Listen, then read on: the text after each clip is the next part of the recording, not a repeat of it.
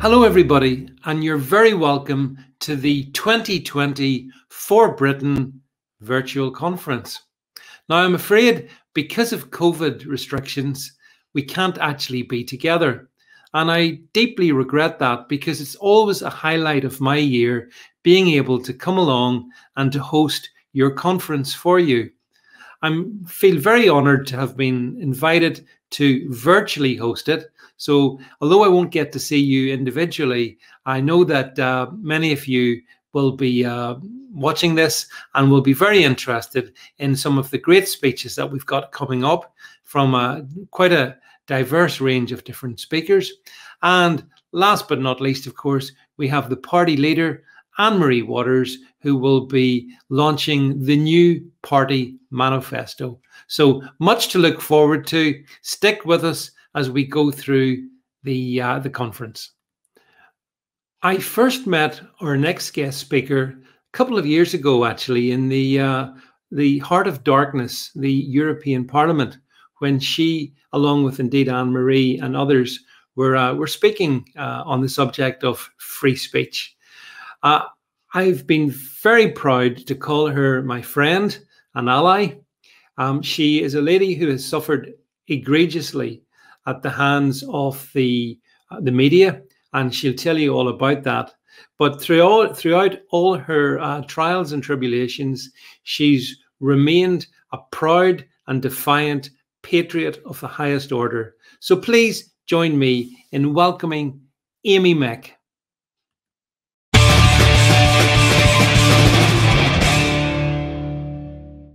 Hi, this is Amy Mack. I am so honored to be here today at the For Britain Party conference. I wish so much we were doing this in person, but if you are anything like us in the United States, we are all supposed to be imprisoned in our homes. So I look forward to this madness ending soon. And with that said, thank you. And Anne-Marie is such a leader and an inspiration to so many of us around the world. She's one of the few brave politicians who's speaking honestly about the threats we are facing in the Western world today, despite the consequences. Anne-Marie has been sounding the warning alarms for years about the threats we're facing with third world mass migration, with the radicalized hard left, and with their unholy alliance with Islamic supremacists. These migrants that are being imported into our nations have had very little interest in assimilating into Western laws, cultures, or our traditions. They have been being used by left-wing politicians to tear down the fabric of our sovereign nations and to put their parties, the left-wing parties, in permanent majority forever. So despite the threats that Anne-Marie has faced for warning these alarms and the smear campaign she's had to endure by the left-wing media, she has never relented and never stopped trying to educate the world on these threats, and has devoted her life selflessly to trying to help us all. So for that, I am forever thankful. She has continued in this quest to expose the truth and defend not only her country, but to inspire each of us around the world to protect our own countries, our own cultures, and our own Judeo-Christian values from the threats of the left and their Islamic supremacists. So I focus my time in the United States on reporting on a lot of these threats, and heroes like Anne-Marie Waters who are speaking out. My goal is to give Americans an insight into the international political arena. I've kind of tried to awaken Americans to what is taking place and happening in Europe,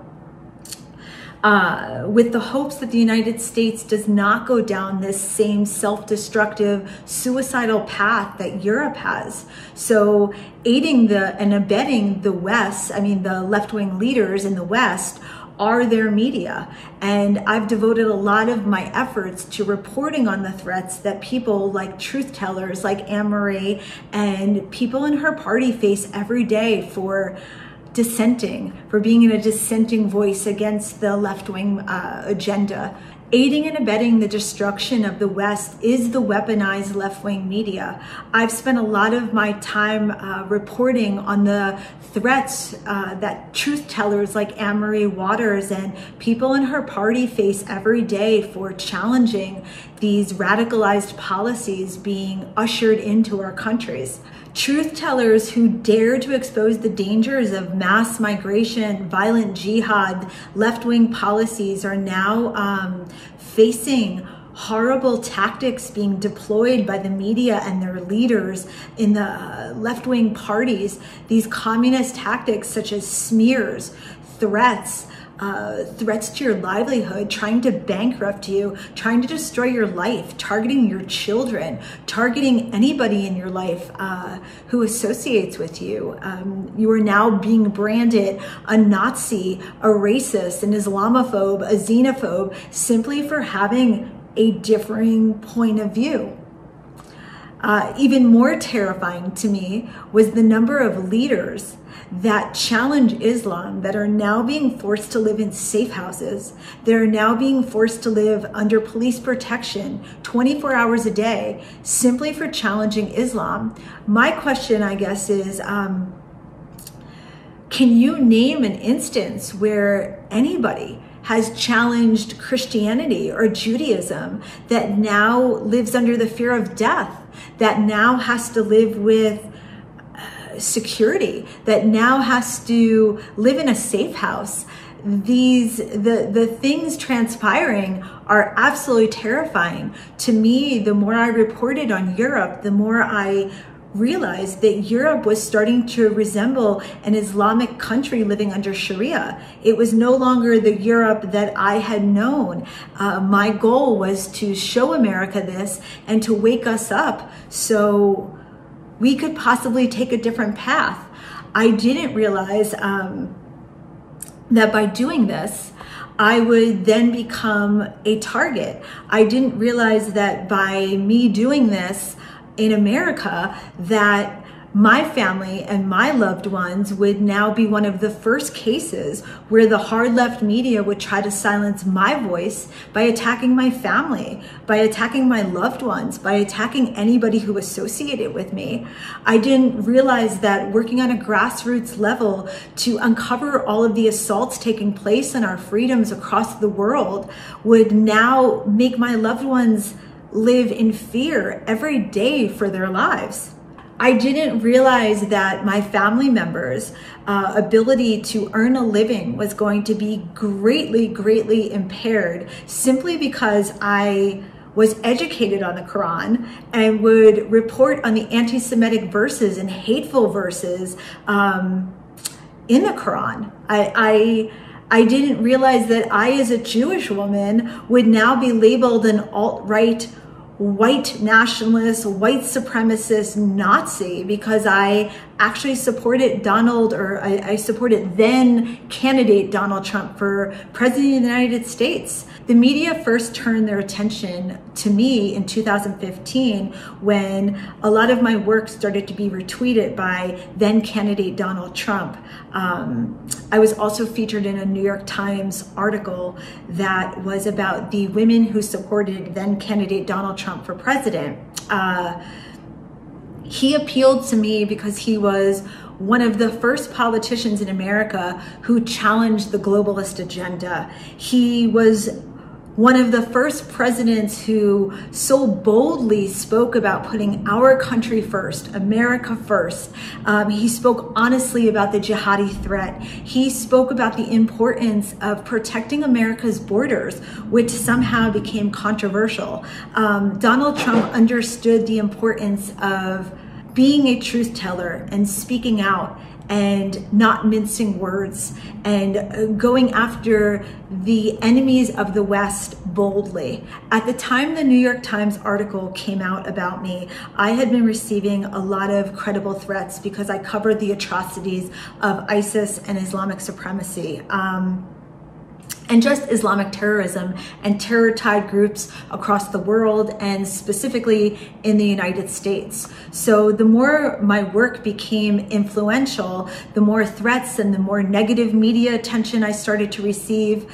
Interestingly, some of the first real negative attention I received was from hard left groups that use these deceptive names in the UK called Hope Not Hate or Resisting Hate or Tell Mama. They were vicious, and they started to come after me, and they were some of the first people who also were calling me a Russian bot. The mainstream media across America quickly caught on to this and started to call me again, a Russian bot, someone who was working for the Russian government, who was working for Vladimir Putin, whose only goal was to put out disinformation.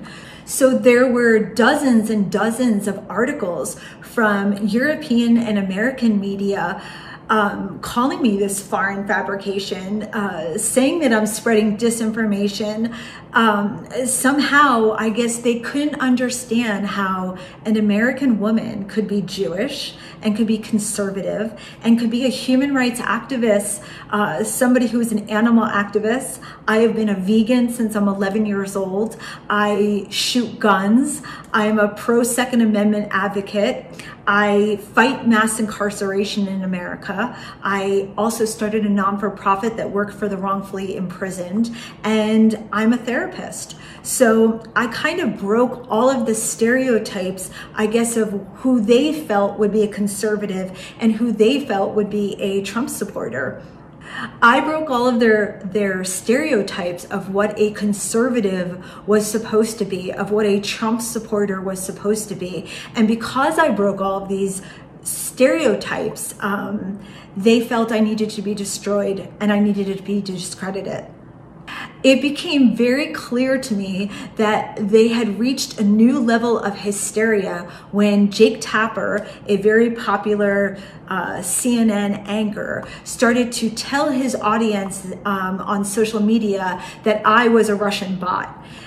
Next thing I know, I got a call from somebody that there was a program going on in San Francisco in the United States on a major television network that was 30 minutes long, that featured 4 reporters from different mainstream media organizations discussing how I was a Russian bot and was working for Vladimir Putin, and my account had to be fake, and I had to be discredited because there was no way someone like me actually existed.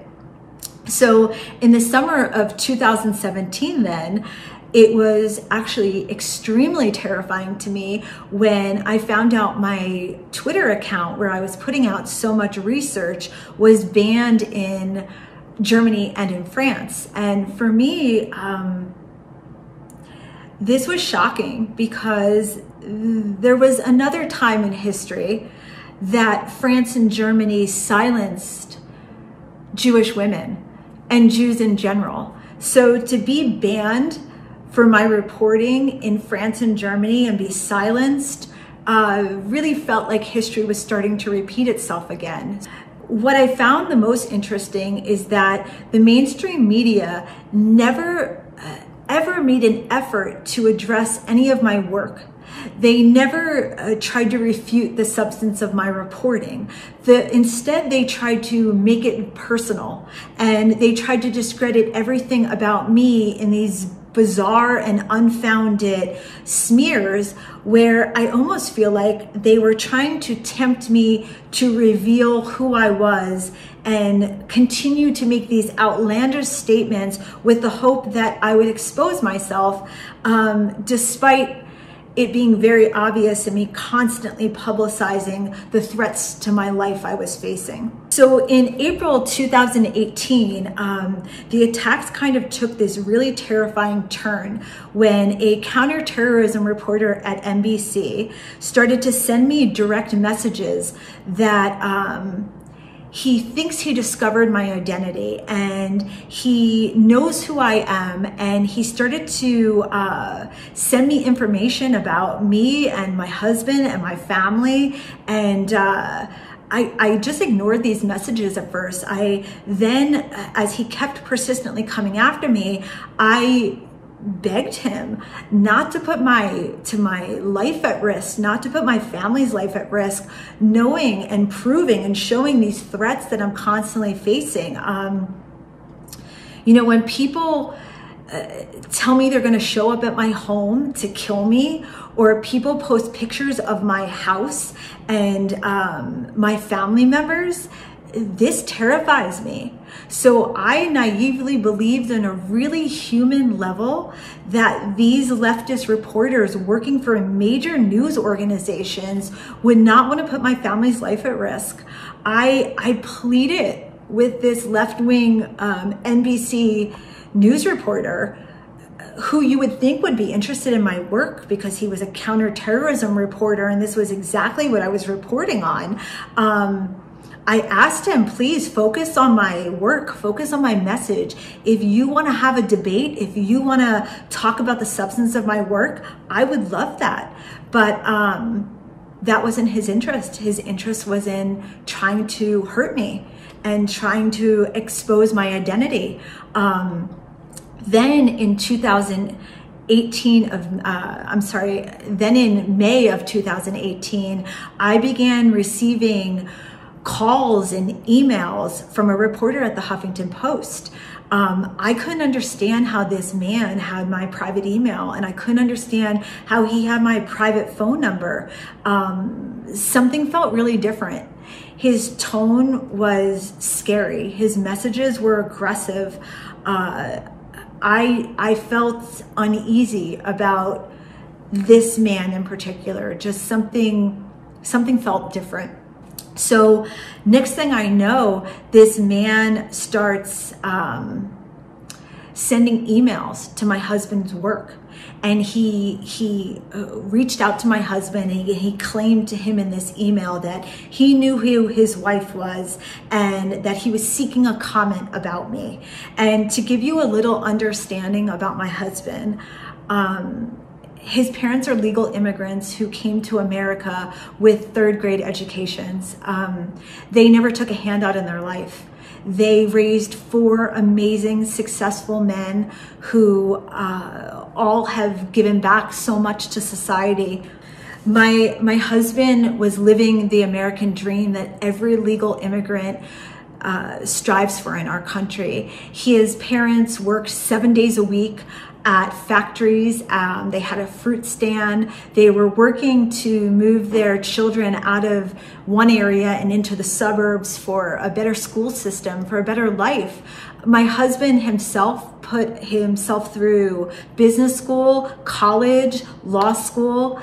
Again, everything he was, everything he is self-made. So he's never somebody who involved himself at all in the political arena. He's somebody who's always gone to great lengths to keep his political views silent.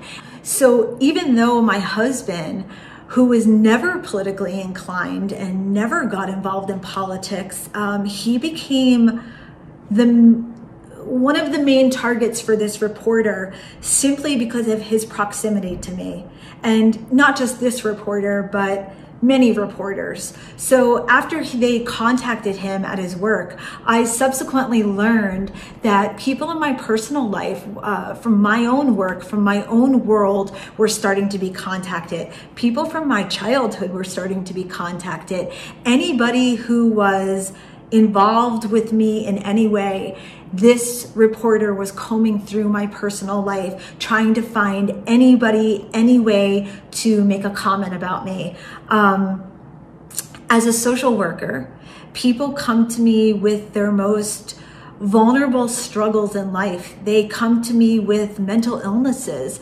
The reporter went so far as to contact people who are already dealing with trauma and who are already dealing with stress in their world and persistently hound them to make a statement about me. The phone call that I got from one woman, I'll never forget. She was in tears. She wouldn't leave her house. She felt like she was being watched. She was on the phone crying to me that, are they going to come after me? So this reporter was doing an incredible job of instilling fear into anyone associated with me. What I did not realize at the time was that my home and my personal movements and those of my family members were all being watched. I didn't realize that my private computer had been hacked, either by this reporter or by people who were supplying him information. Things grew extremely terrifying when my husband was terminated from his very successful career. Prior to this, my husband had only received the greatest accolades at his work. He was terminated from his job because of the repeated contacts by this reporter to his employer and by foreign influences. As much as I would love to divulge and go into the horrific specifics of what transpired with my husband, I can't, given the legal considerations involved in all of this. But at this point, you have to understand that I had no idea what this reporter was going to write. I had no idea what he had said to my husband's employer. The article that he was writing about me had not even come out. So days after my husband's termination, I received more correspondence from this stalker. So this time he sent me 11 specific statements and asked me to comment on each of them. These statements were so outrageous and shocking, nothing more than a trap by this reporter to try to get me to divulge more personal information, which obviously he wasn't able to find out on his own, and people he was trying to contact about me weren't giving him the information I guess he was looking for. So I had never dealt with anything like this in my life before. I went directly to the public via my social media, and I informed them to what had just happened to my husband and the threats and the stalking that we were receiving by this person. At the time, I did not realize that this same unethical so-called journalist who was targeting me, a private citizen, came from a long line of powerful and notorious operatives from the American Democratic Party. I did not know his family's connections. In fact, this reporter's grandfather was the former chair of the Democratic National Committee, and he happened to have run the campaign, the presidential campaign for Lyndon B. Johnson. So his grandfather's obituary that was published in the New York Times actually emphasized this late operative's belief that elections are never won by taking the high road. So in addition, this Huffington Post reporter's father is currently a major Democrat lobbyist in America. It is not surprising to me either to learn that a Project Veritas reporter recently wrote that this specific Huffington Post reporter, his family, has a long history of Nazi collaboration and support for Hitler. So that was very interesting for me to recently find out. But I have always refused to name this Huffington Post reporter name, simply because that is what my stalker is craving. He wants attention. He is doing this for the purpose, I believe, of not only trying to harm me, but to somehow propel himself to left-wing fame. Following the release of my statement on social media, this Huffington Post reporter reached out to me pretty soon after. And again, the article has not yet been released, where he said, quote, "You are undoubtedly a talented troll, which is why I am going to write about you, aka destroy you." So that night, the hit piece by the Huffington Post was published, and I did not realize at the time that the Huffington Post was owned by Verizon Media, a telecommunications group or organization in America that now obviously supports the stalking and smearing and doxing of American citizen and her family for having different views, let's say, than what their corporation supports. So this anti-Semitic reporter in the article actually sought out a statement about me by CAIR, the Council of American Islamic Relations spokesperson, Ibrahim Hooper, who said that I was a, quote, major cog in the Islamophobia machine, end of quote. CAIR has actually been identified as an organization established by the U.S. Muslim Brotherhood's Palestinian Committee, which is Hamas in America. Hamas openly calls for the destruction of Israel and for Jews, so CAIR has been receiving funds from other Hamas entities and organizations that are affiliated with Al-Qaeda.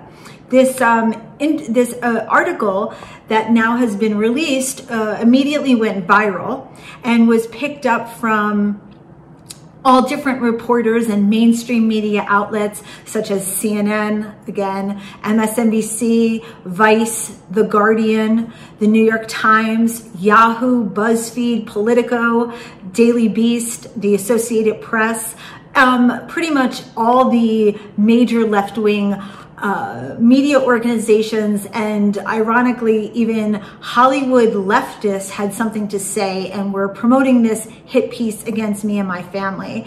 This media pile-on poisoned the first page now of Google results, which pretty much branded me and my family members, or falsely branded me and my family members, as Nazis and as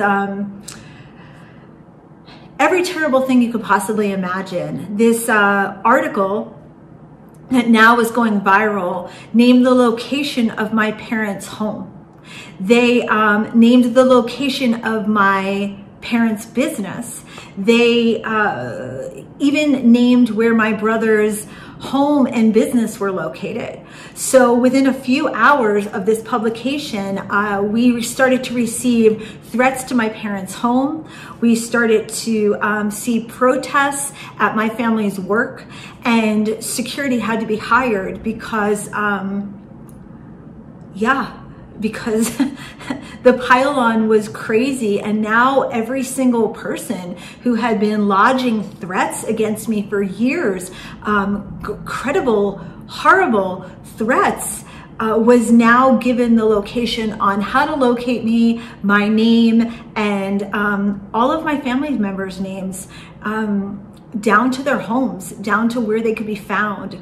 So this hit piece was so vile that jihadists, Antifa, Nazis were all starting to threaten us. I received thousands and thousands of threats. Also, my family's home started to receive phone calls. These are people who I don't even live with my family, but now they became the target. These allegations were so egregious, they were so personal that I didn't know how to handle it. By defending myself publicly against these heinous crimes, it would be giving my stalkers and those trying to hurt me just more ammunition. Out of the 44,000 tweets at the time I had released on my social media platform, he cherry-picked a few of them and presented them in a completely out of context manner. He said in this article that I called for the death of all Muslims, instead of saying that I was targeting the ISIS terrorists who were slaughtering Christians in the Middle East. He made it as if I was literally calling for the death of Muslims, something that I would never do and don't in any way endorse. He claimed that I was some uneducated woman who had never worked in my life. Meanwhile, I hold 2 master's degrees from prestigious universities, and my entire adult life I have worked. This anti-Semitic reporter took the charitable work that my husband and I have done for the wrongfully convicted and their families, for prison reform, for minorities, for animal rights, and he tried to vilify, pervert, and harm all the good work that we devoted our lives to doing. He labeled me as a Nazi, as a white supremacist. Clearly, as I've discussed, I'm a Jewish woman. He boasted about having my husband fired, and he went after my looks. He went after my physical appearance and mocked me. So again, these childhood friends who I know for decades were being contacted for comments about me, were being harassed. Using the resources of the Huffington Post, he scoured every aspect of my life. There was not one part of my life that he did not try to violate or he did not try to shame or disrupt. This stalker even admitted in the article that he had people watching us. He had people watching our home. He went so far as to report on the dry cleaning that my husband had in the back seat of his car and the model of the car that my husband drives. There was not a part of our life that he was not trying to hunt. This reporter's only named source was a woman who was struggling with substance abuse, who had actually tried to break into my family's home. He used an intruder to attribute completely fabricated vile statements about me.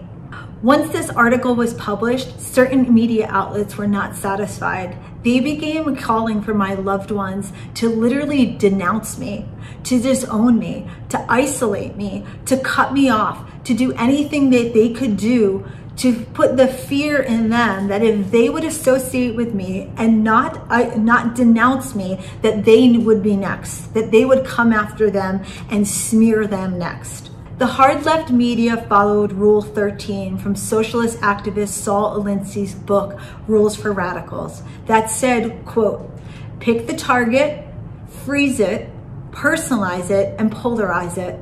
Cut it off from the network and isolate the target from sympathy. Go after people and not institutions. People hurt faster than institutions, end of quote.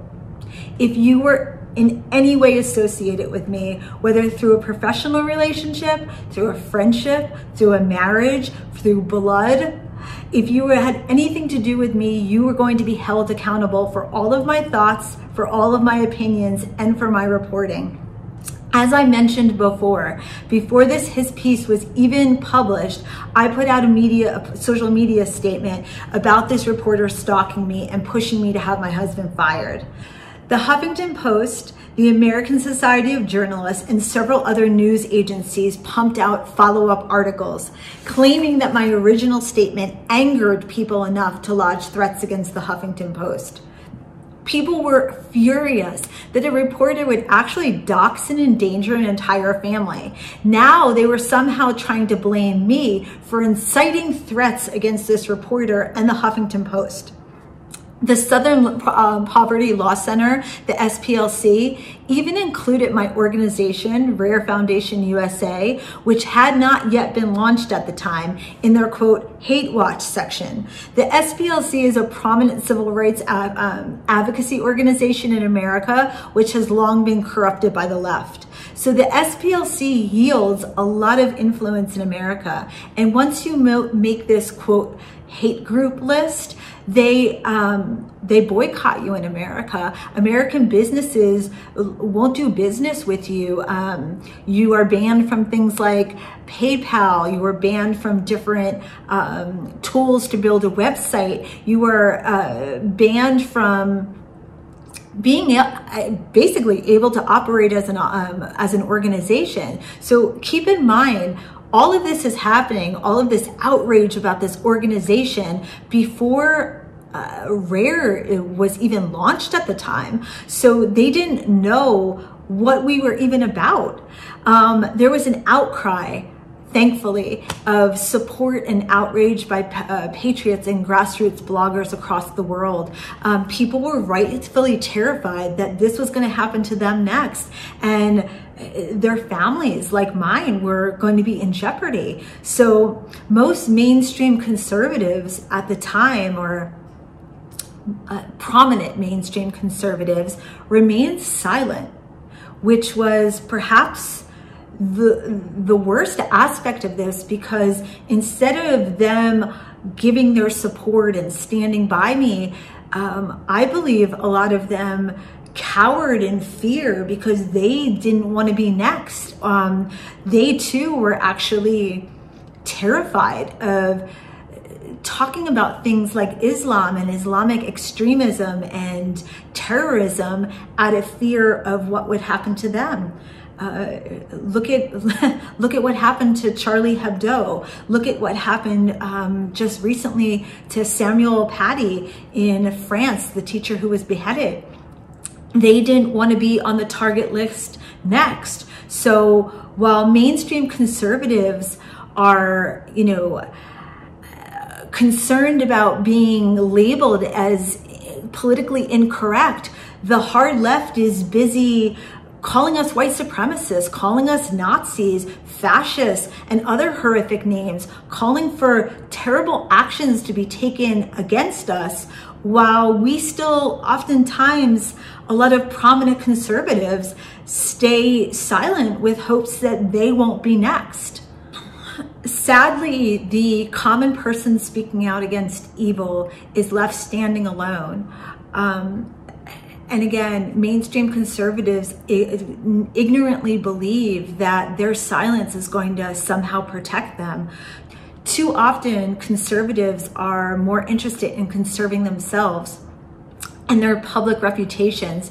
They are not willing to put themselves out there on the line to stand shoulder to shoulder with other activists and journalists like myself, trying to stand up for our freedoms and for our rights. This mentality has continued to destroy us.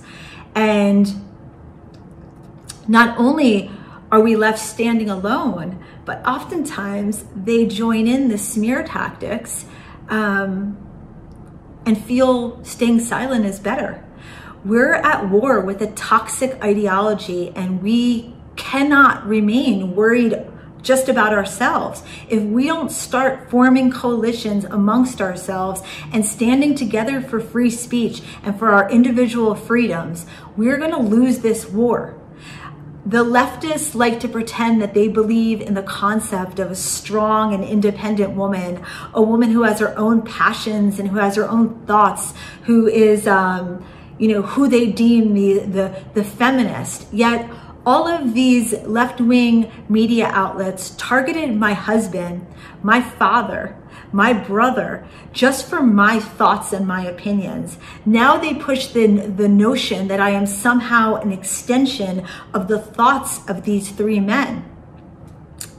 And because these three men are somehow associated with me, they should be punished for not keeping me in line, for not silencing me, for not allowing me to know my place. So the irony is, my father is apolitical, my brother is a liberal, and my husband disagrees with most of my politics, as I said. So I am not somehow a reflection of them. I'm a reflection of myself, a reflection of a strong and independent woman and a conservative feminist. And this has somehow threatened them to the enough that since these men couldn't keep me silenced, they now have to. The left wants to tell you they are for LGBTQ rights. Yet they are the people who are turning a blind eye every day to the atrocities occurring under Sharia. They claim to be champions of animal rights, yet they embrace halal, one of the most barbaric and inhumane ways for an animal to die. They claim to care about women's rights, but they fight against laws that are literally banning female genital mutilation. They claim to care about issues such as child trafficking and slavery, yet look at how they've turned a blind eye to the UK grooming gang epidemic. They are the people who are bringing these migrants into the countries that are harming these children. The left claims to care about our prison system, yet they are the ones who are fostering the prison industrial complex. Again, I am the one speaking out against anti-Semitism. I'm the one trying to promote LGBTQ rights. I'm the one trying to promote animal rights, to care about women's rights, to fight against child trafficking, to fight against the industrial prison system, to help wrongful convictions, to help prison reform, to stand up for animal rights. I'm a vegan. My life has been dedicated to helping those who are less fortunate than myself and trying to shine a spotlight on the atrocities taking place and any injustice across the world. Keep in mind, I am not someone who is getting paid for my work. I am not someone who is being funded by anybody. I'm somebody who's been doing all of my investigative reporting on my own. I was just actually a test run for the radical left. They wanted to use me as an example to show you, to make each of you scared, that if you make too much of a difference, you too will be destroyed. And not only will they come for you, but they will also now come for your families, and they will successfully be able to come for your families. This Huffington Post reporter, like so many other so-called journalists, are the modern day brown shirts. The message is clear. If you dissent from the leftist agenda, if you dare oppose jihad terror, or stand for the equality of rights of all people against Sharia oppression, they too will destroy you. Today in America, the left has become so emboldened that now very high-level Democratic leaders and their media are actually publishing hit lists of anybody who is a Trump supporter and who is a Trump official. They will put your name on a list, they will dox you, and they will call for you to be destroyed and to never be hired in America again. This public shaming is reminiscent of Mao's Cultural Revolution and the tactics used in Nazi Germany. These leftists will stand for absolutely no more dissent than Hitler or Stalin did. If the Huffington Post was actually able to convince people in the public that I, a Jewish woman, is somehow a Nazi, then they are literally capable of branding anybody, anything they want, and discrediting you in every possible way. These leftists will not stand for any dissent any more than Hitler or Stalin did. If this Huffington Post reporter was actually able to convince you that a Jewish woman who champions Jewish causes is a Nazi, then that means they are winning, and that means they are actually able to destroy and smear anybody. I grew up predominantly around Jewish people who, like my family, had been in some way impacted by the Holocaust. I grew up seeing people's numbers tattooed on their arm as a little girl. So from a young age, I could not wrap my head around how something so evil like the Holocaust could happen, how millions of people could be slaughtered. So my mom always would teach me as a little girl that if you see evil, you have a personal responsibility to call it out loudly, to identify it, and to certainly not be silent, to not hide from it, to be bold. So I never understood how so many people in our world today could not learn from history and could remain silent as we're seeing so many atrocities take place. People thought that they somehow remained silent during the Holocaust, that they too would be spared, that somehow their life would not be taken. It sent chills down my spine when I heard the recordings of the hijackers on the 9/11 plane, the terrorists literally saying to all of the passengers over the loudspeaker, "Calm down, stay silent, everything would be okay." The one thing history has shown us over and over and over again is if you stay silent, it's not going to be okay. The only hijacked plane that did not hit its target on 9/11 was the one where the passengers did not stay silent, and instead they overthrew the terrorists. They rose up. We're at such a pivotal time in our history right now where we're watching the evils from the past in our history start to take place again. And speaking from personal experience, I can tell you that the opposition is absolutely vicious. They will go to any means, by any means necessary, to destroy you and to destroy your family. And it's getting more terrifying every day. And if we're going to win, we cannot stay silent. We have to raise our voices. And it's the responsibility of every single freedom-loving person and moral person to call out evil. We cannot allow them to intimidate us into submission. To all of those who are watching today and who are standing with Anne-Marie and the For Britain Party, I know the personal risks that each of you are facing. I'm inspired by all of you. I continue to fight because of people like you, because you're brave, because you've refused to back down, and your courage gives me courage. So I thank each of you for giving me the opportunity to talk about my story and to talk about some of my experiences, and I hope you heed my warning. It's been so incredible and such an honor to know people like Anne-Marie Waters, who have given me the strength to keep on fighting. As I said when I opened this, she is a personal hero of mine, and the UK is lucky to have her. And you know, God bless each of you. Thank you for what you're doing, and God bless the UK, and God bless America. Thank you.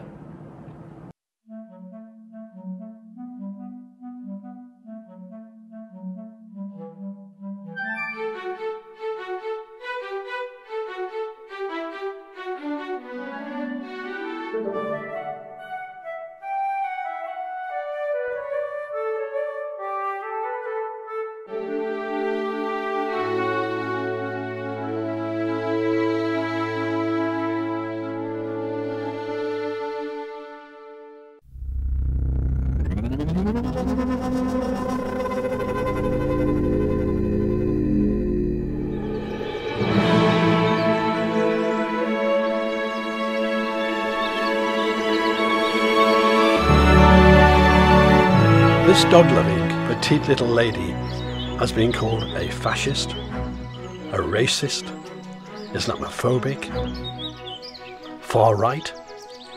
Well, according to the mainstream media, if you believe them, she's been called all that and more. She formed and is the leader of a political party. But just who is she?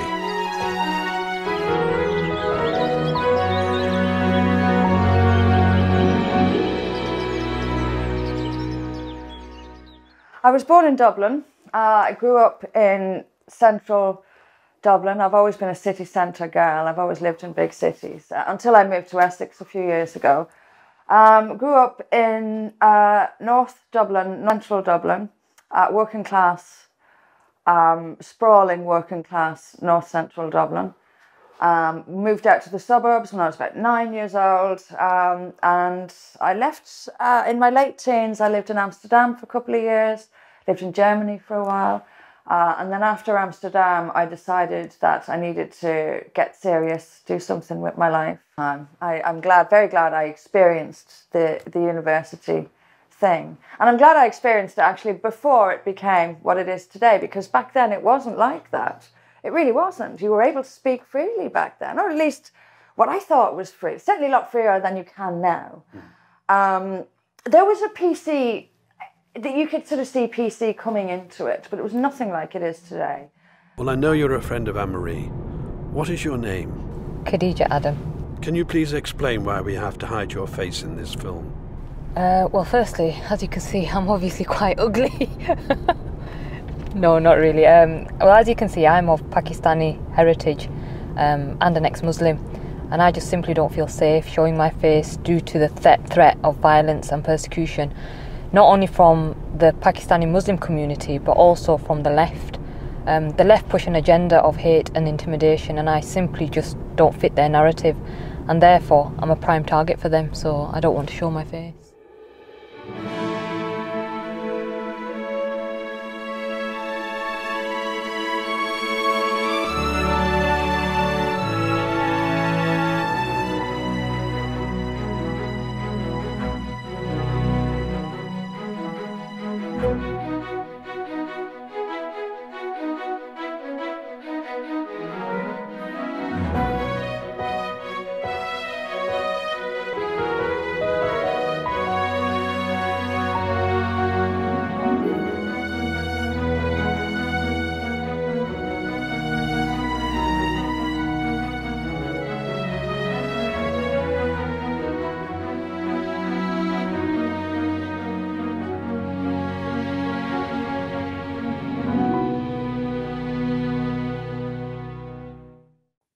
One of the great things about the For Britain annual conference is that we get to hear people speaking about issues which are very important, but which sadly are neglected elsewhere across the political spectrum.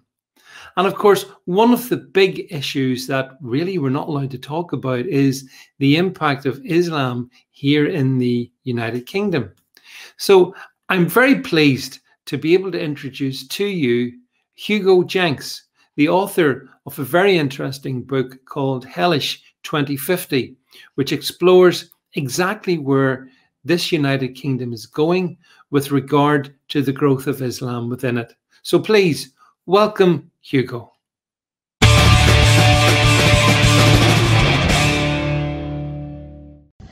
Hello. We need to discuss Islam itself.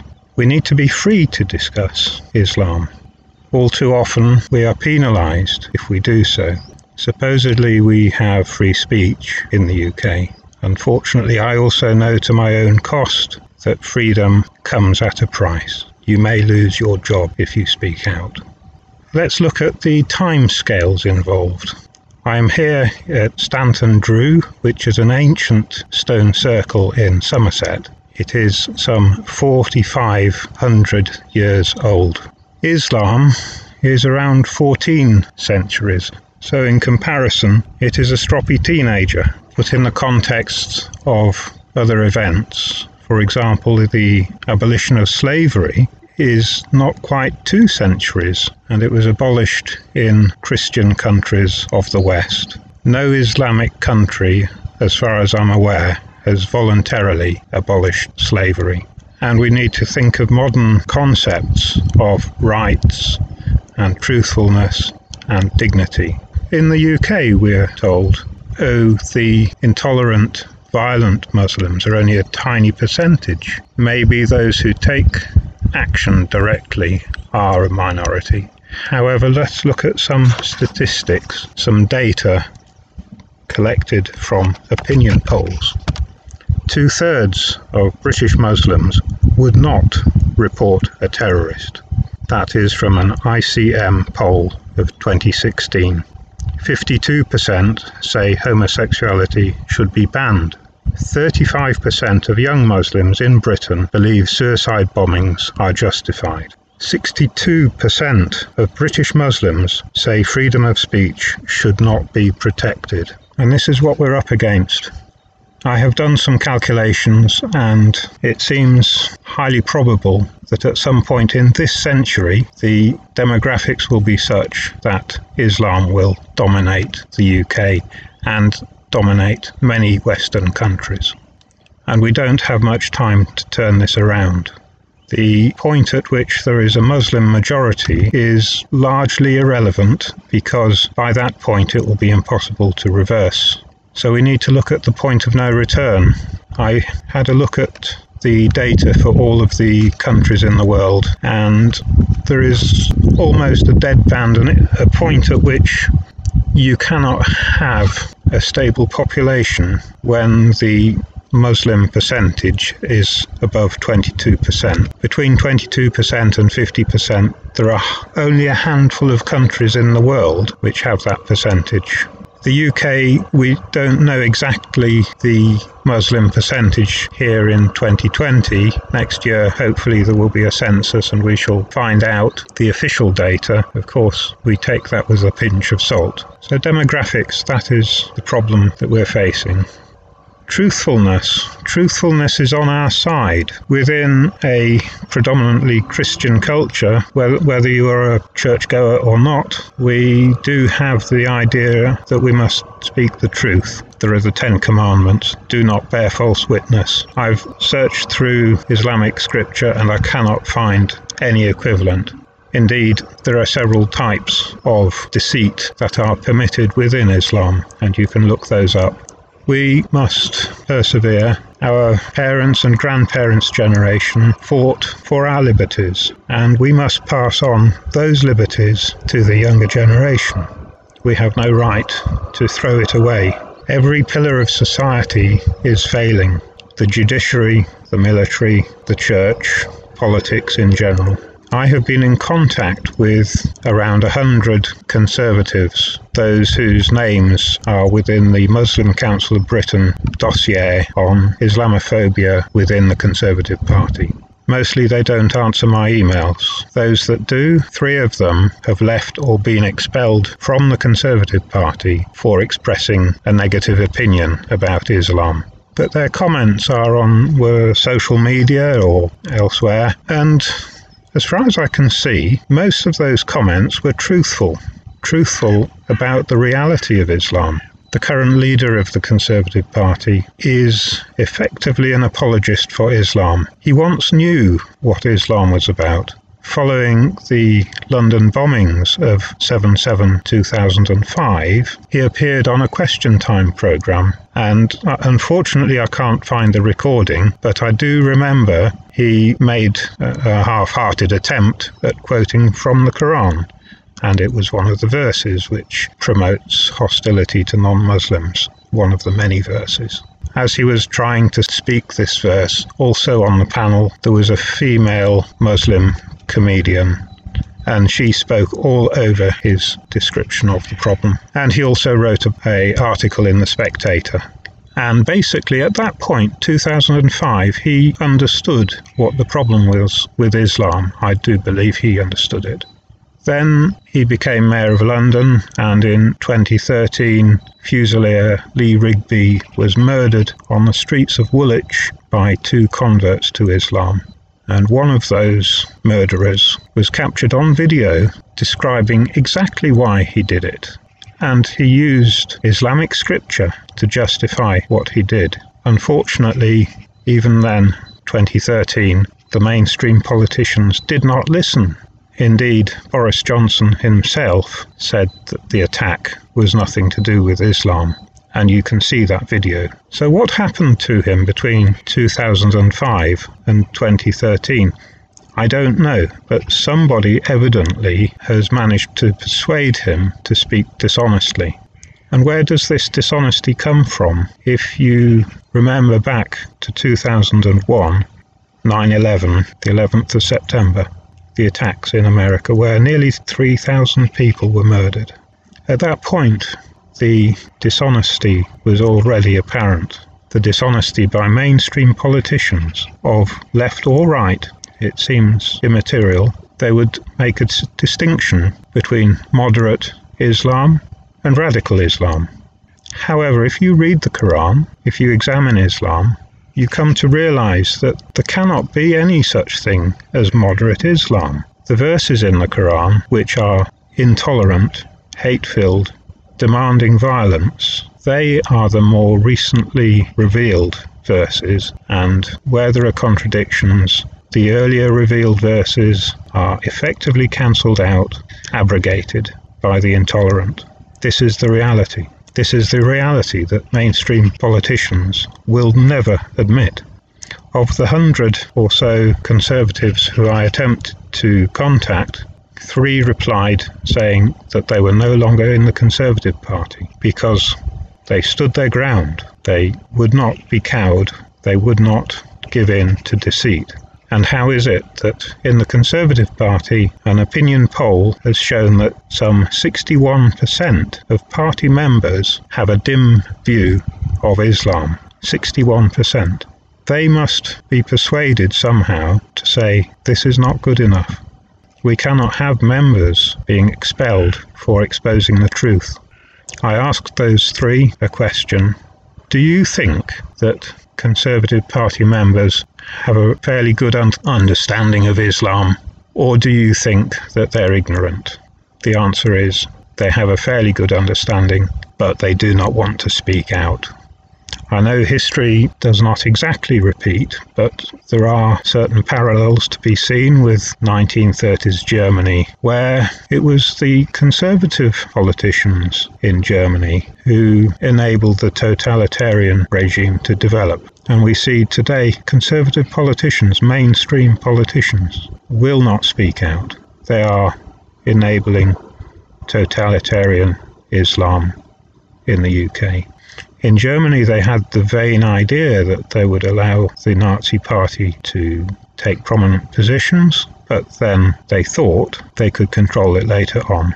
That is madness. And we saw a similar thing with the Islamic Revolution in Iran. The secular politicians thought they could control the radical. No, not possible. At this current time, it is quite hard to feel positive. It's quite hard to see a future. It's quite hard to keep going. But tell me, what else would you do? Finally, on a positive note, we must believe that we can do this. Truthfulness, decency, good morals, freedoms, these are all on our side. Islam has none of these. Thank you. I don't know about you, but when I hear so many talking heads on the TV and radio going on about environmental matters, the thing that always impresses me is how little they know. So I would like to contrast that with our next guest speaker, Paul Burgess, who is an authority and an expert on environmental concerns. And I'm sure you'll really enjoy what he has to say to you.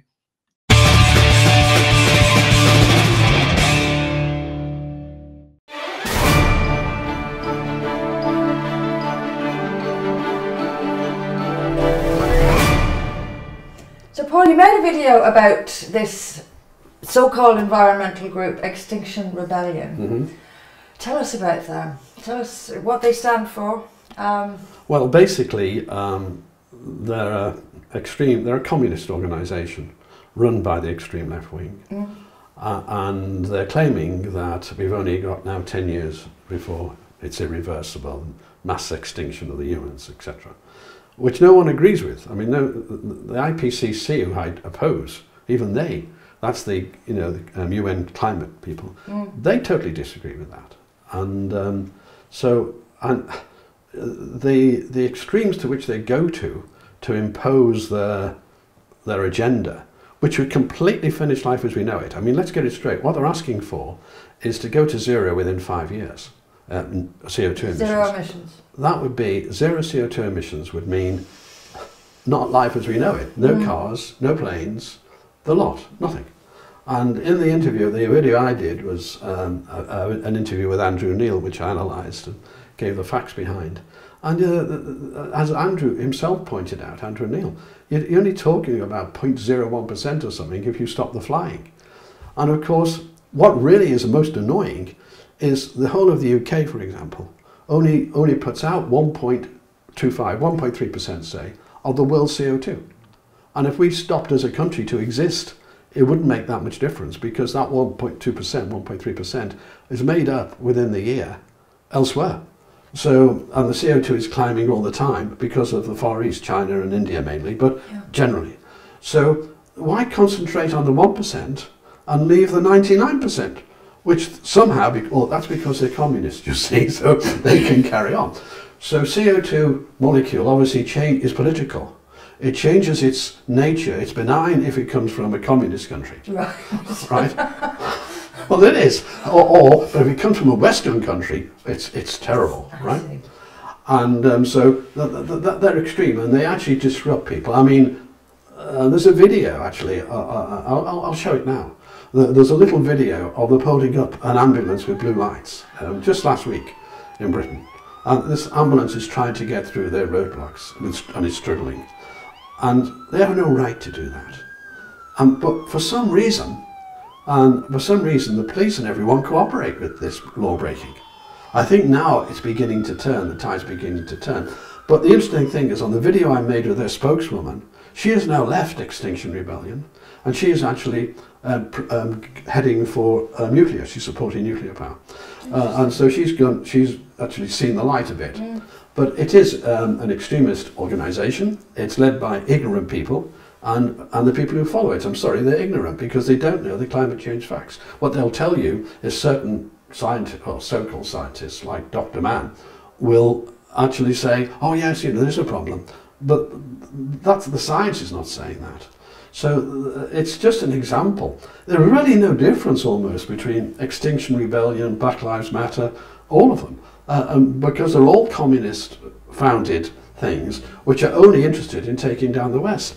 And as a matter of interest, the UK has not actually reduced its CO2. All it's done is export it. And by giving the manufacturing over to China, the only difference is we have more pollution now. Where we have higher standards on pollution, they have lower standards, we all know, on the pollution. When the Yellow River is really the Yellow River, and it turns yellow. And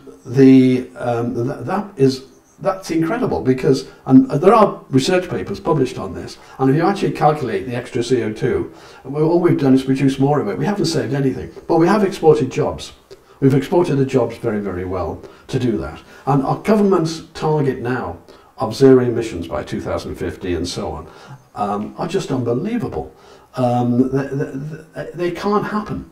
And I mean, I'll be coming up with a solution for all this. But basically, how can I put it? There's no problem. Can I first of all say there's no problem with more CO2? We need more CO2. I mean, I know it's not on the news, but this year we've had record harvests throughout the world. The corn harvest and so on. They're all record harvests because the extra CO2 has done the equivalent of greening an area twice the size of the USA. So the extra growth we're getting from this CO2, and it's not me saying this, it's a NASA paper saying this, but 70% of the growth of the extra growth in the world, which is enormous. Deserts are being encroached upon by vegetation because as you increase the CO2, the plants need less water. And so you've got that sort of situation. Now, to get back to Extinction Rebellion, they're now doing a revival sort of thing at the moment in Britain. And I think that government are beginning to clamp down.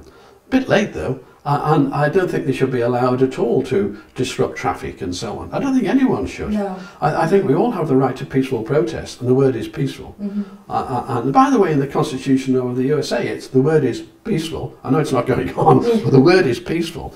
And everyone has a right, and I don't mind these the ignorant lunatics as far as I'm concerned. And most people recognise that. But the message out there is their message is not technically right.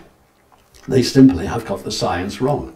And it isn't just me that's saying that, it's the whole, almost everyone's saying that. So let's talk a little bit about, you said that it's essentially the same as Black Lives Matter. These are all communist groups exploiting one issue or another. Correct. To my mind, the climate change alarmists, as you call them, are exploiting pollution and genuine concern for our environment. There are genuine concerns for our environment. Can you take us through what genuine concerns are and what the rubbish is? Let's get to the basics of it. Yeah. Okay. Now, I'm very keen on pollution. I'm controlling pollution. So people mix up pollution with climate change. And they're totally distinct. I mean, the climate change movement has actually increased pollution. It really has. Because they mix the two things up. So if you let's take two subjects. Let's take first clean air in cities. Now, if you look at the agenda now of the government and the climate change lobby, the agenda is to do away with all diesel and petrol cars, and actually do away with even cars that are, the combo of electric and things. Only go for pure electric. Now, let me tell you now, I'm pretty old and it'll happen in my lifetime still, I think. That is absolute rubbish. There aren't enough resources in the world for the batteries to do that. If Britain changed all its light vehicles, that's light vans and cars, over to pure electric, we'd consume the whole of the world's stuff, more than that. And they couldn't increase it fast enough. And you can't say, oh, the market will react. There really are big issues with that. Even to put in an all-electric charging system, you're looking maybe at £180 billion to increase the distribution system. And you'd have every road dug up, you'd have every front garden dug up, because we haven't got enough capacity for the fast charging that's needed. So that's their agenda. So let's take a look at some of the truly absurd Prime Minister's proposals. They really are quite ridiculous, but we'll just take just a few of them. Boris just invents figures out the air. He claims we're going to install 600,000 heat pumps in the next 8 years, and the typical cost is between £10,000 and £20,000 each. That's costing between 60 and 100 billion pounds a year. Where is the money coming from? And then with wind farms, which are going to generate no power when the wind doesn't blow enough. These are going to cost an absolute fortune. The cost is about 120 to 130 billion. That is incredible. And you know where that money is going to go? It's going to go to overseas jobs. So Boris is right in one respect. It does create jobs, but it won't be creating them in the UK. But what his plans will do is enormously increase electricity prices, which are going to absolutely skyrocket because of these proposals. And that burden is harder on the shoulders of the poor. One does wonder who is advising the Prime Minister, because these proposals are incredibly childish. They're totally impracticable and are political suicide. And as Nigel Lawson pointed out recently, Boris is economically illiterate, because you might as well, to create jobs, erect statues of Boris Johnson in every town and square. But whilst creating jobs, it doesn't do anything useful for anybody. And that is exactly the same with his green energy policy, which is going to cause all sorts of disruption, all sorts of building work. There is a sensible way out of that. If we take the electric cars and now the pollution of air, I'm keen on pollution, improving the quality of air in big cities as well as small towns. Here's the proposal, and this is the party's proposal. I hope it's the party's proposal.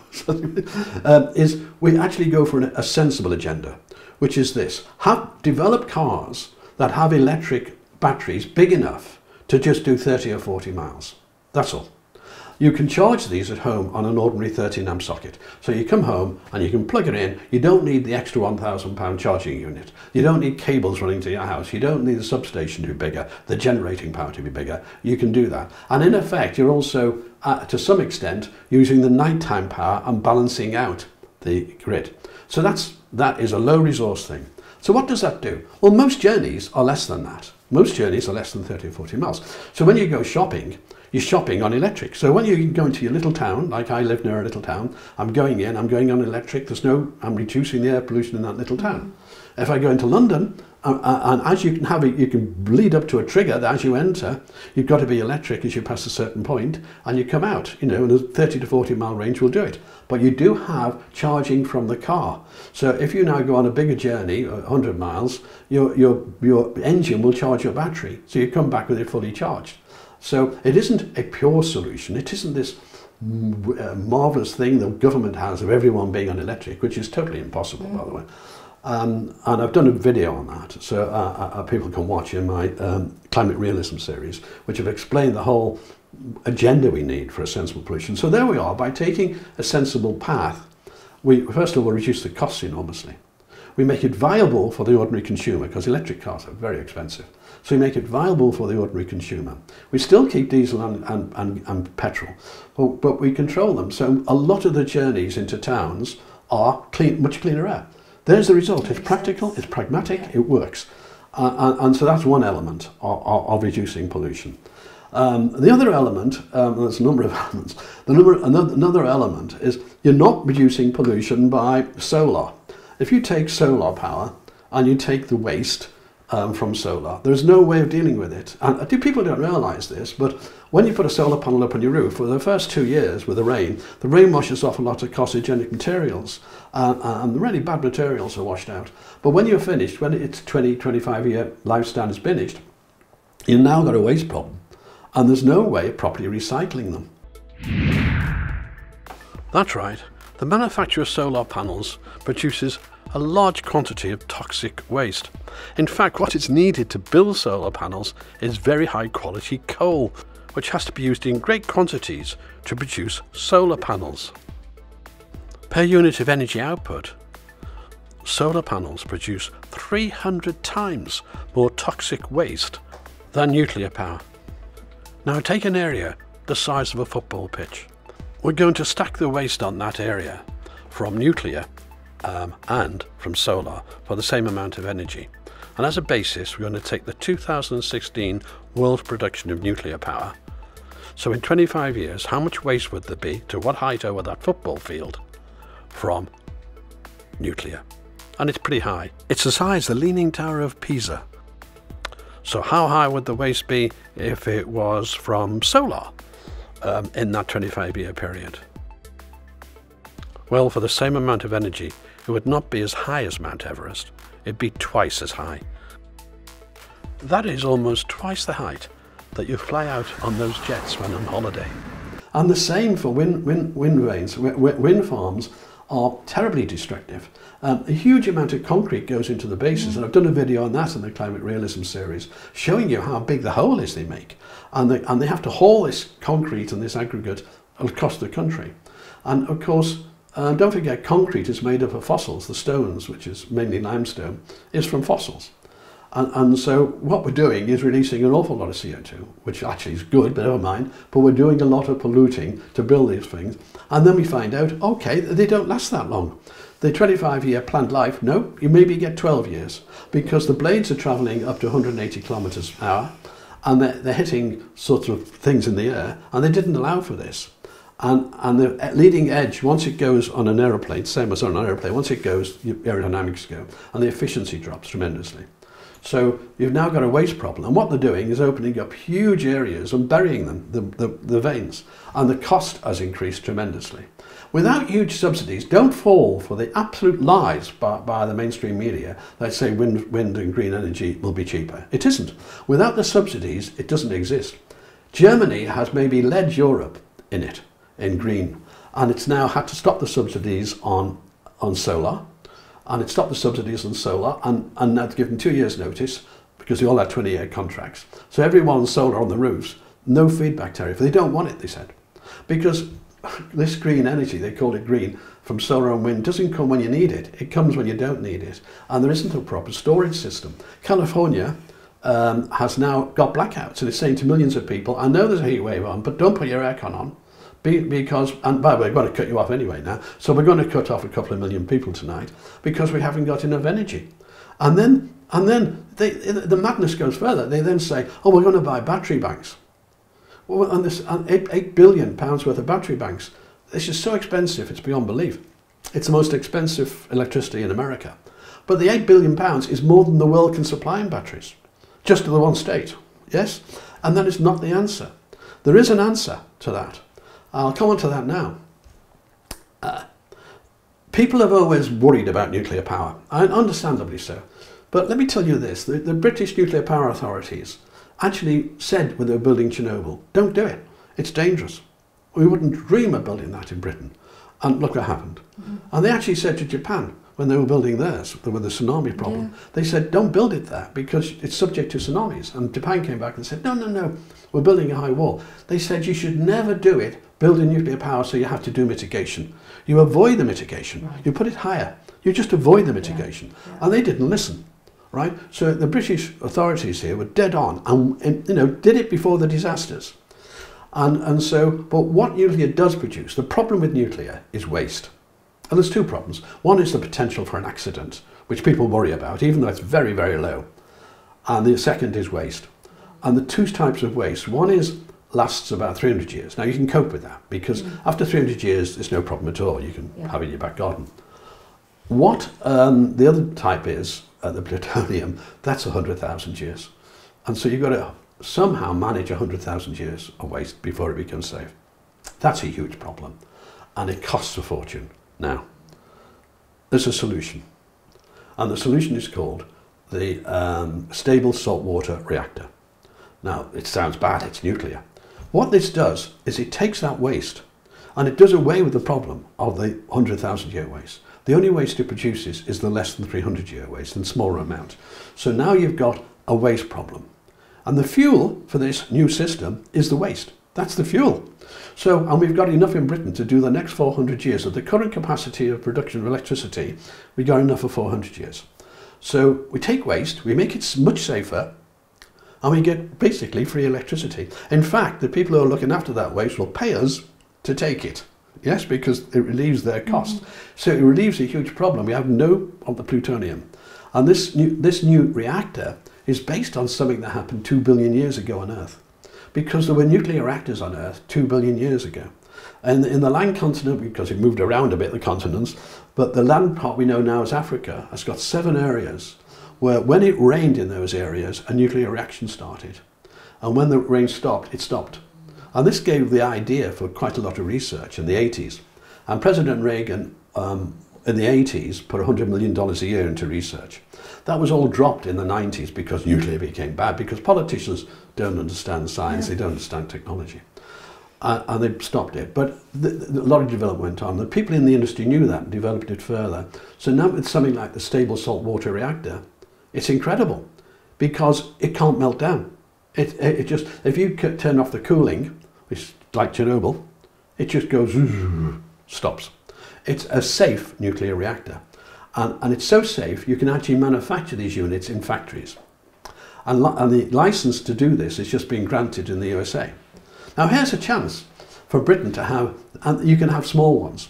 You can actually take one of these and put it in a coal power station, because coal power station will have the coal production, the heat, and it'll have a steam part to generate move the turbine.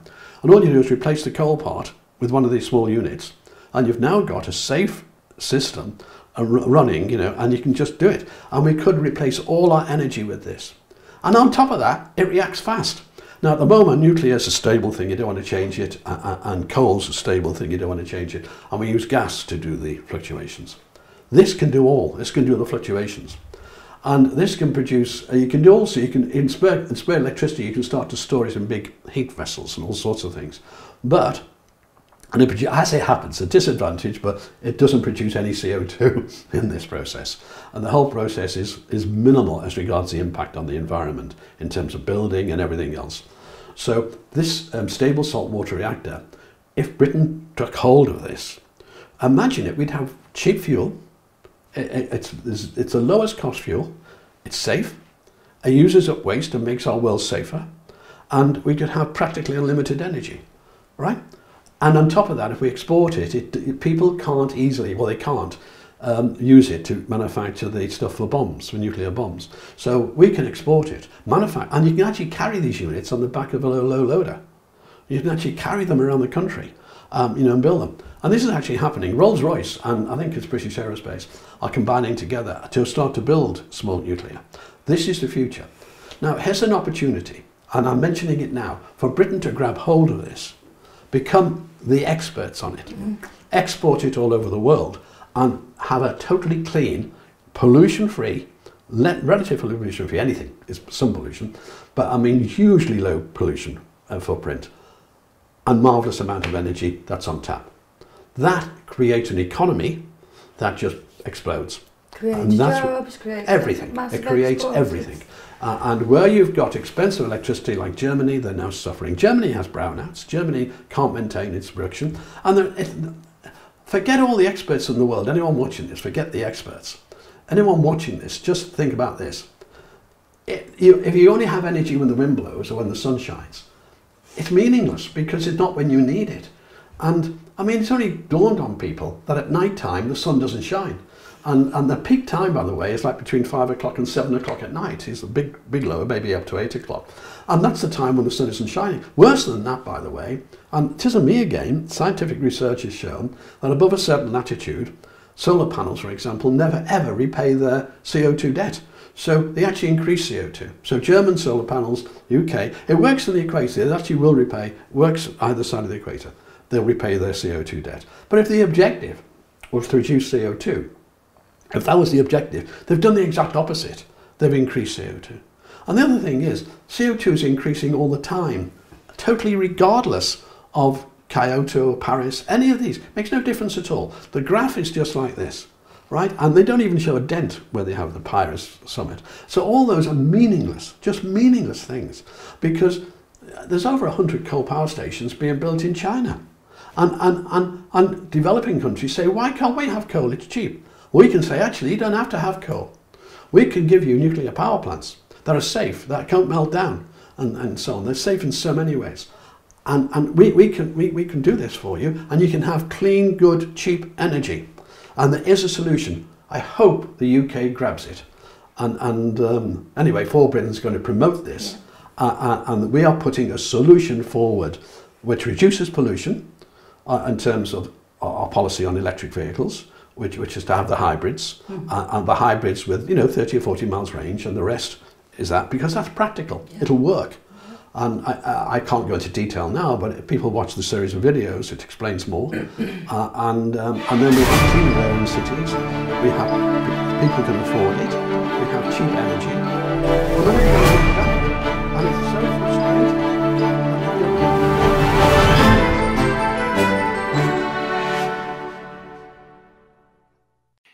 It's been my pleasure for the past couple of years to introduce our next speaker to you. He is, of course, Mike Speakman. He is a retired former Deputy Chief Constable, and he is the For Britain Party spokesman on that most important issue of all, law and order. Please welcome Mike.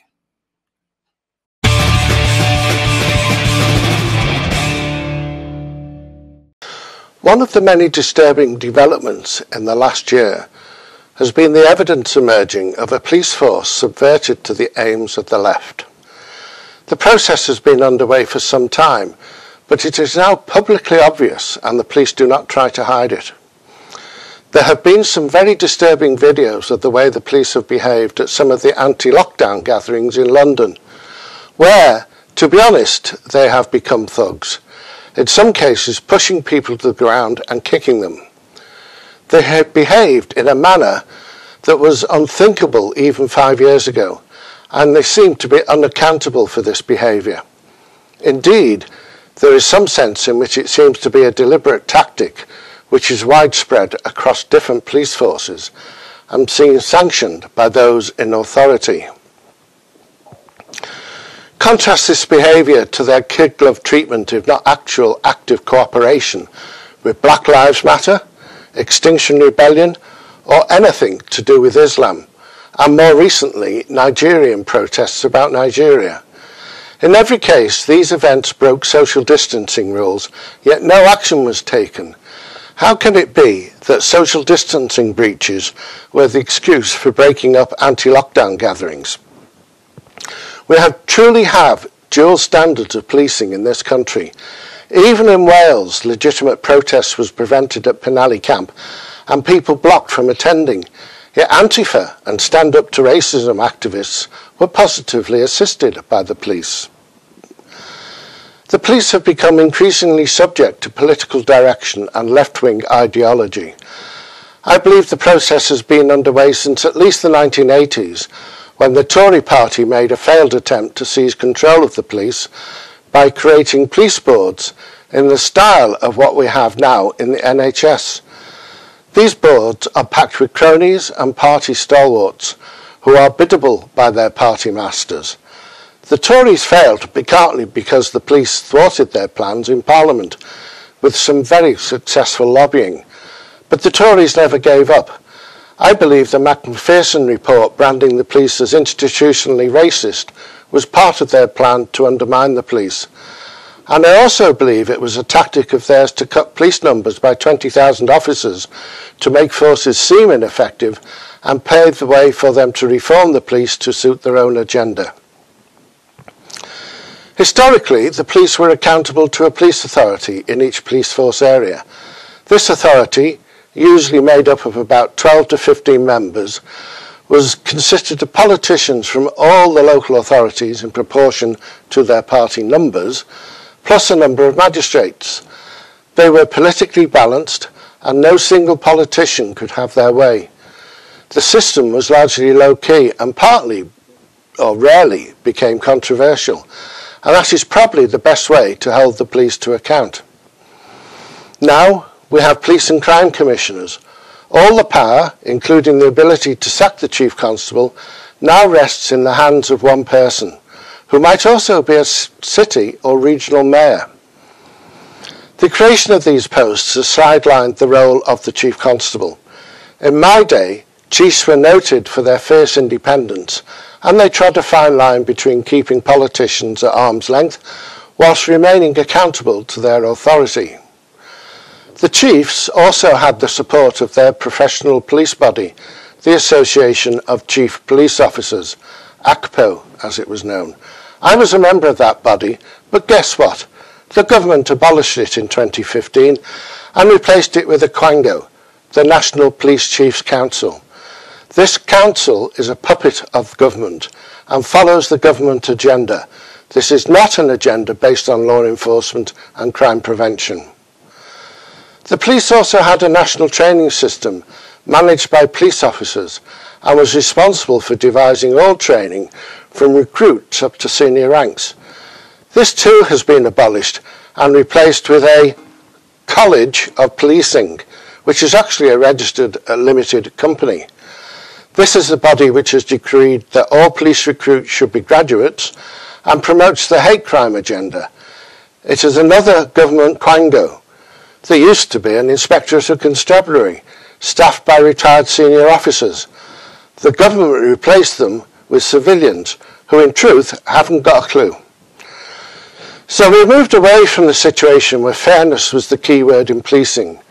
It was drummed into recruits that they must never be seen to be taking sides in any dispute or demonstration. This even included being instructed not to march in step with any parades. We were taught that our job is to protect people's rights, to express their views and to prevent disorder. Contrast this now to situations where police in uniform actively and overtly support political objectives of campaigning groups like Stonewall or Mermaids. They wear their logos, paint their police cars in their colours and carry their flags. I probably don't need to mention kneeling to Black Lives Matter.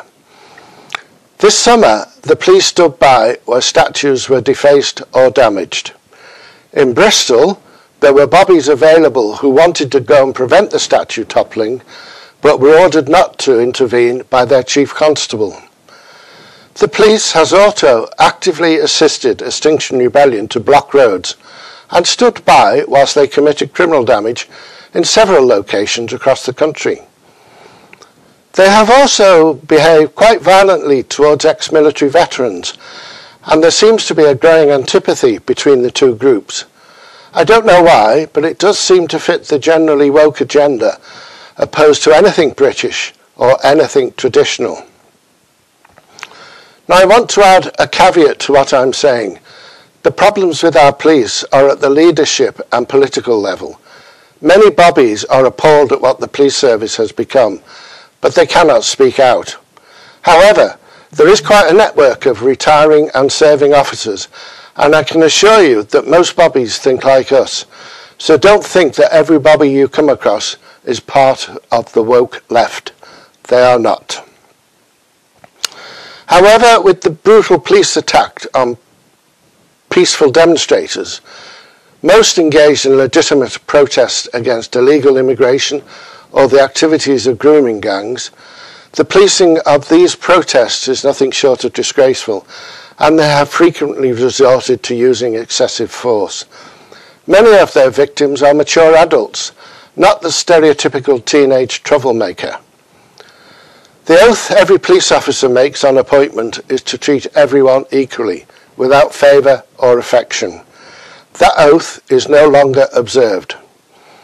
The contrast could not be greater when you see the absence of any police at Islamic gatherings and their failure to deal with blatant law breaking by Black Lives Matter and others. In my opinion, the police actively facilitate left-wing and Islamic protests. But if you only watch the mainstream media, you wouldn't believe me. The police also go out of their way to hide the extent of Islamic terrorism by hyping up the threat of so-called right-wing terrorism, which from what I can see is virtually non-existent. The likes of the BBC and Sky do their best to conceal the dual standards of policing. Where would we be without social media and the citizen journalist? We now know how dishonest our media is. So what are we going to do about all this? I actually believe that the police consistently breach Articles 10 and 11 of the Human Rights Convention. These deal with freedom of expression and freedom of assembly and association.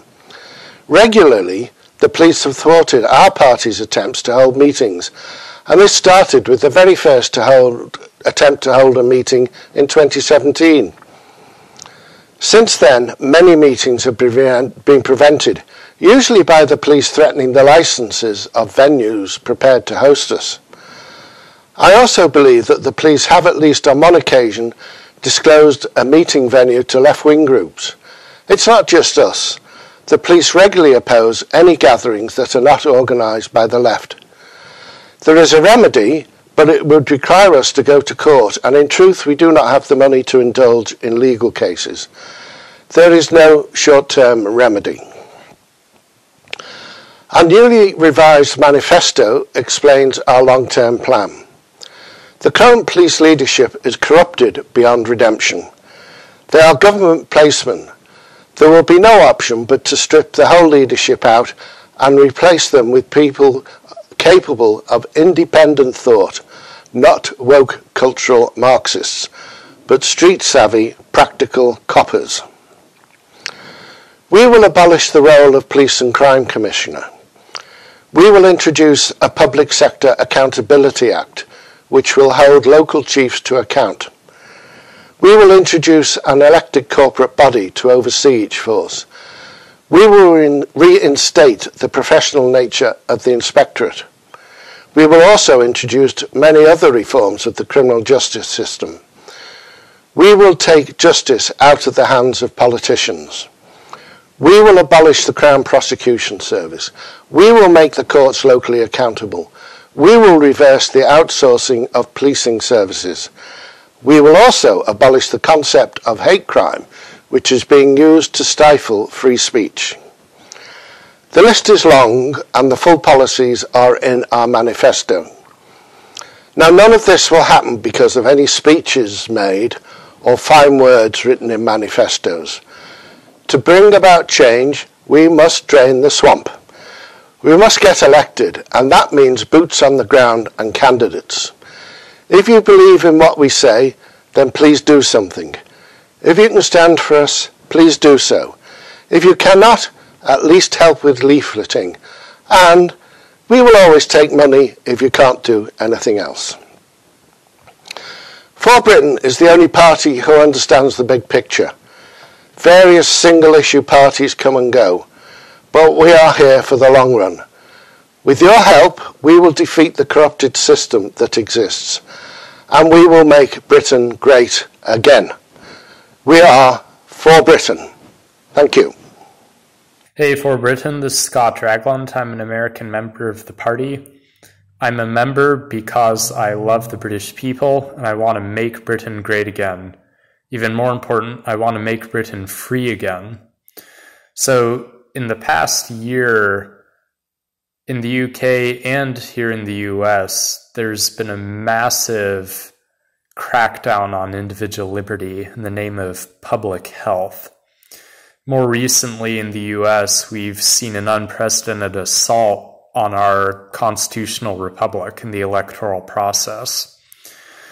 So I think the key thing for all of us is that if we want to be free men and women, then we need to speak, think, and act freely.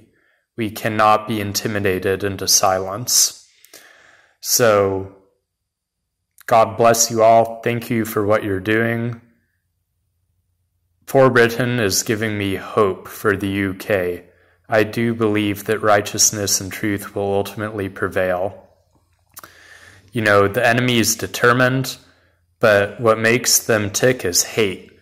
They're motivated by hate. We're motivated by love. Love of country. Love of our heritage. So we've got to believe that love will ultimately prevail. Light will triumph over darkness and love over hate. Thank you very much.